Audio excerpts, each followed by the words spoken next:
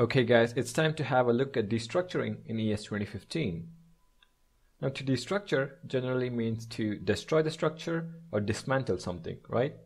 So in this video, our focus is going to be on how to destructure arrays, and we'll save destructuring objects for the next video. So to destructure an array is to pull apart the elements of the array. Let us have a look at some of the examples. I'm going to start off by creating a simple employee array, and this is going to hold three values. The first one is Chandler, which is first name. Then we'll have Bing, which is the last name, and then we'll have male, which is the gender.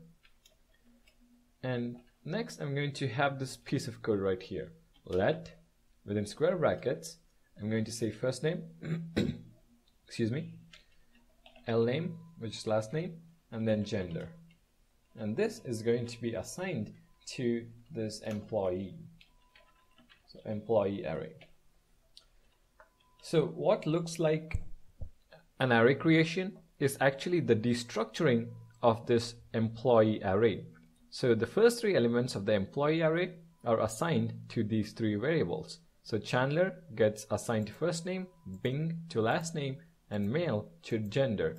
So we are destructuring this employee array by splitting up these individual elements and assigning them to these variables. So 1:1 mapping, Chandler to first name, Bing to last name, male to gender.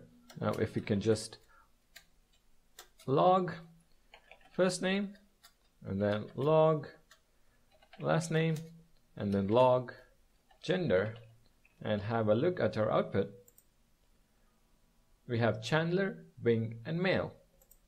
So that's the basic idea in destructuring. We take the individual elements from an array and assign it to individual variables. Now let's say, consider the second example. We don't have this male gender anymore, but still we are trying to assign or destructure this employee into first name, last name, and gender. What happens then? Let's save this and have a look at our console. It says Chandler, Bing, and undefined. So we can still specify any number of variables on the left hand side while destructuring an array, but once the 1:1 mapping is done, so Chandler to first name, Bing to last name, and we don't have any more values to assign to the variable, undefined is going to be the value for this gender and so on. So keep that in mind. Now we can also omit variables on the left hand side. For example, let's say we have the gender again, and now we only want to save this male into this gender variable. We don't want to unnecessarily have memory for first name and last name since we are not going to be using it. So in such a scenario, we can just omit it, but this comma right here is essential. So now we can just comment this out. So comma, comma, and then gender, since we need the gender, and we're going to destructure employee into this. So let's save this. There you go. We just have the gender now. So it is possible to destructure an array with only the necessary values that we require. And we can also destructure using the rest operator. So let me undo these changes. Okay, so the rest operator helps us to have a single variable that can contain a group of elements.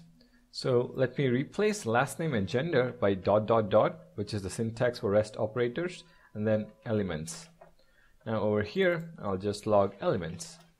And I'm going to comment this. We don't have gender anymore. So let's save this and see what the output is. So we have Chandler and then another array of Bing and male. So we have Chandler, which is assigned to first name, and now since we have a rest operator, the remaining values are getting stored into an array and assigned to this element. So when we log elements, we have a new array with Bing and male. If we had two more values after male, then elements would contain 4 values in total. So just keep in mind, it is possible to use rest operator while destructuring arrays. And finally, we can also use destructuring with default values. So let me undo the changes again. And now, suppose we don't have male anymore. We don't have the gender. So over here, we can specify a default value. So male. Now when I save this, we have Chandler, Bing, and male. So since we are not specifying male or a third value in our employee array, there is no destructuring for this gender variable. So it is going to take male as the default value and is going to log onto the console. So if I add female over here, let's save this. So Chandler, Bing, female. So employee now has female as the third value, which can get assigned to this gender variable. So that's pretty much it about destructuring arrays. Hope you guys understood the few examples I was able to explain. Like and subscribe if you guys are enjoying the videos, and I'll see you guys in the next one.